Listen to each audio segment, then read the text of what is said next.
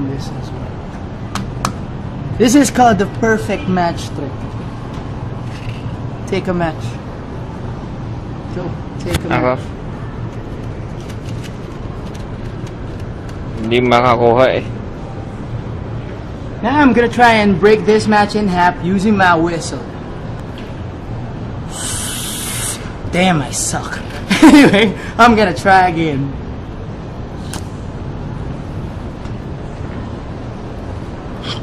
Take another match.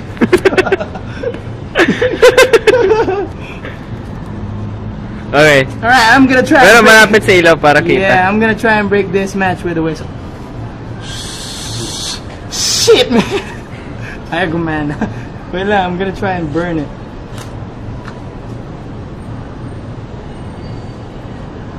Burn it around halfway.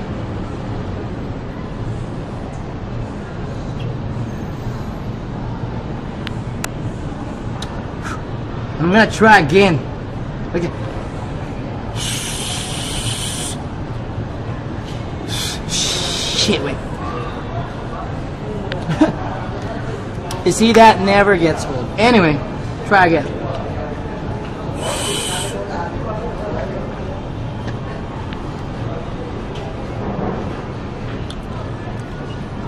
I gotta get out of here. Para? Super celebrity.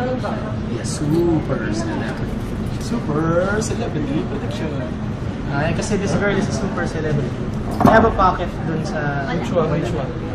So malamang kailangan mo na may ilagay ito sa ilalim ng puwet mo. Hindi nga ako! Siya na lang! Ayoko. Sige, ikaw na lang upuan mo. Somewhere ikaw okay lang. Tago mo. Sige. Ikaw na lang, man. Put it somewhere. Yeah. Right. So I'm wagering my keys if that prediction is wrong. I need to connect with you first. Don't look at it. Yeah. Oh, okay. I need to connect with you first. Parang dial-up connection, mind reading. So choose one.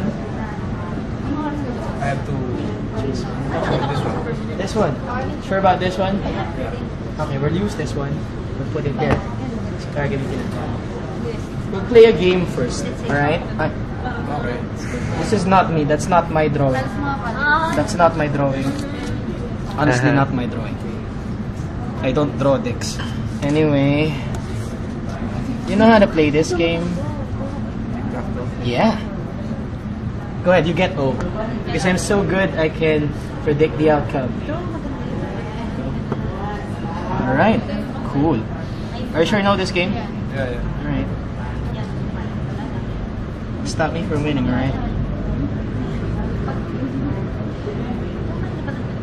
Oh, cool. That's close. Muntik na. Alright, congrats. It's a tie. Congratulations, you're the first person to ever tie with me on this game. At least today. You know why? You're the first person I've tried it to. So congrats! Anyway, this is yours. You chose that. Alright, you chose this one, right? Yeah. You chose to pick this one. This one has nothing on the back. It's blank. But that one in particular has the prediction. See that? And it's your complete free choice. Okay.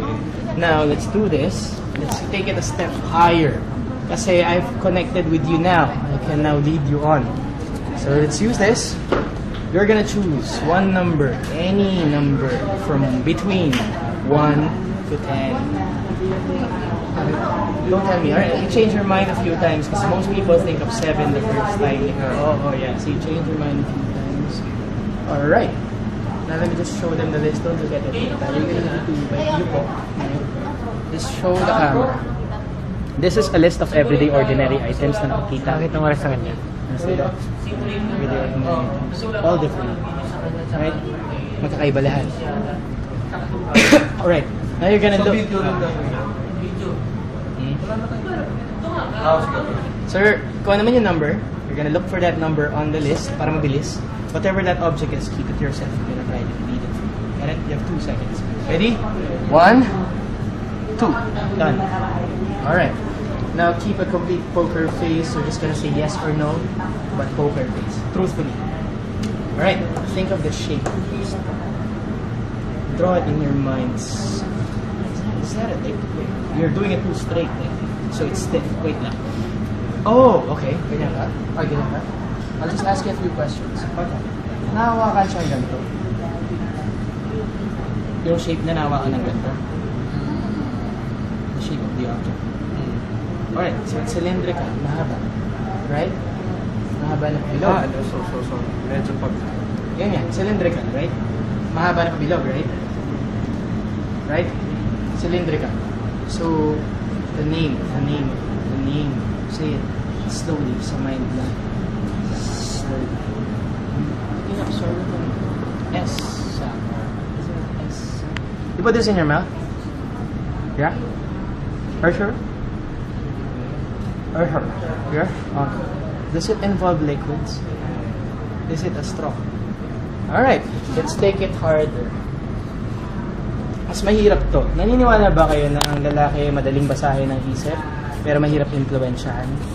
Samantalang sa babae kabaliktaran? Do you believe that? Kasi ang lalaki, ganito yan, napaka-expressive ng body language ng lalaki. Hindi ko lalakad. So, kunyari, makikita siya. Ganda na sapatos mo to eh. Ganon. See, ang daling basahan ng lalaki sa body language ng obvious. Sa pagdating sa ano, bakit ka naka-cosplay pupunta ka rito? Trip ko eh, wala mo sa ganun trip. Sige, hirap influence ng lalaki kasi matigas ulo niya. No? Sa babae naman, baliktad. Excuse me. Mahirap basahin ng babae kasi marami sa responsibilities. Kaya nga, nag-CR sila ng sabay-sabay. Okay, no, you don't. Kailangan nila na sa kanila. Kasi sanay sila ng parang, Daddy, look at me. So, kailangan lagi may approval. Tao na dito. So, yun ang mahirap basahin yung sa babae. At hindi rin sila sumasagot ng ano, ng diretsong sagot, hindi kung saan ka, pumunta na ako. Gutom ka na, sakto lang. Saan mo gustong kumain? Diyan lang, kahit saan. Kung sana may restaurant na kahit saan. Ano gusto mo kainin? Yung masarap. Pabili nga ng isang order ng yung masarap. Magkano ba? Ano man lasa? Diba? So, yun nga. So, ganon. Ang babae naman madaling influensya ng white. Hindi teras. Natural. May makikita ang billboard ni Solen. May hap na anto ng podcast. Tsaka Solen. So, punta ka na 7-Eleven. Ano kung bibig anto ng podcast? Diba? Yun na yun eh. So, anyway, we're gonna do this. Ginawa na niya yun. Subukan ko lang sa'yo. This is not mind reading. This is influence. Alright? I'm gonna prove kung ano ka. So, isip ka ng number mula 1 hanggang 10. Pero wag 7. So, meron na? So, wait. Kanina, narinig ko yung binanggit ko yung 7. At nakita mo yung listahan, the straw was an odd number. Ayun nga. So, ang iniisip ko ngayon is even number. Kasi minention ko yung 7. Para mas marami ko pagpipilian. Just choosing us, right? So, even number, odd. Even number is like yung mga numbers na nahati sa dalawa.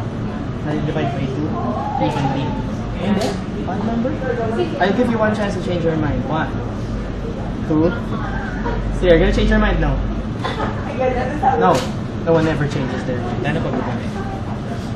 Lalaki ko niya rin, hindi, final na yung aking ano. Which is talaga, ito pala yung lista. Anyway, I'll show you a list. So, yan na yung number na yan na yung list na, yan na yung number na gusto mo, yan ang bago isip. Pakita ko lang sa camera to. Alright. Huwag ka muna tumingin ha, yuko ka lang. Alright. Listahan kung kanina everyday ordinary items, ngayon celebrities. This is what the super celebrity prediction is all about. Nakawak niya hanggang ngayon. So, nung lalaki. So, alam mong hindi ko makakapaltan yan. So, you need to really know the instructions kasi pag ano hindi ako makakuha. Mawa ka sa akin ha. Talagang odd number yun ha. Okay? Alright, good. There. So, you're gonna look for that odd number on the list. Kung ano man yung number na yun, kung ano yung nakasulat dun sa number na yun, tatandaan mo ha, yung 2 seconds, okay? 1, 2, done? You know that girl? You know her personally, no? She's Asian as well. I mean, lahat naman dito Asian kasi lahat Pilipinas, so she's Asian. Anyway, she's particularly Asian. So, and you understand now why she's called a super celebrity? Maybe. Which is, kanina minention to 7. And you've been thinking I was Chinese. You've been thinking I was Chinese, right? Chinese people, ano nga pa ng swerte ng numero sa Chinese lalo na sa business? 7? Puro 7 naman, di ba? 8. 0 and 8, which is when I said na nahati sa dalawa, yung mga numbers na yun, nahati sa dalawa yung 8. Pero lengthwise. Ano number na isa? Ba't ka sabihin? Hindi, ano nga number? Sige, sabihin mo. Sabihin ka na. 3. See? Nahati sa dalawa yung 8 lengthwise, kaya naging 3. At dahil doon, sinong napili mong artista? Joseph Dario. Aloja, coaching fee. Akin na yung susi. Panalo ko. Alam mo bakit? Namumukha mo tong babaeng to. Ay, joke lang. Hey! Yung papel nasa kanya. Kunin yung papel. Kuya, yung papel po, kuya. Ayan yung papel. Walang nagpalit. Ito yung super celebrity prediction. And the super celebrity prediction says, you will pick her. Ano ba yan? Alodia Gosheng. galing. Kasi nakuha ko eh. I'm not wrapped for sa buong Pilipinas for nothing.